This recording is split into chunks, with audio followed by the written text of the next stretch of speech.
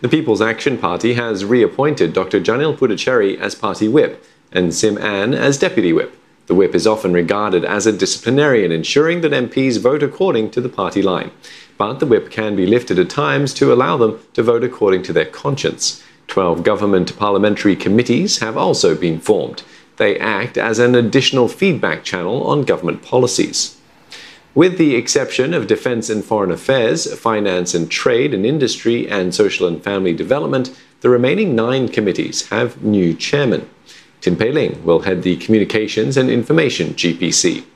Dr. Tan Wu Meng in Health, Sito Yi Pin, Culture, Community and Youth, and Murali Pillai in Home Affairs and Law.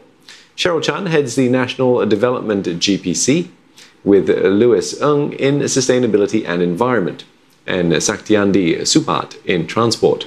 Desmond Chu chairs the Manpower GPC, replacing Patrick Tay, who's heading the Education GPC.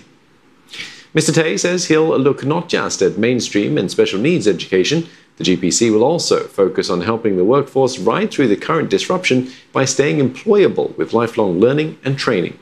Others will bring their professional expertise to their new roles, like Po Lee San, who's Vice President of Changi Airport Group.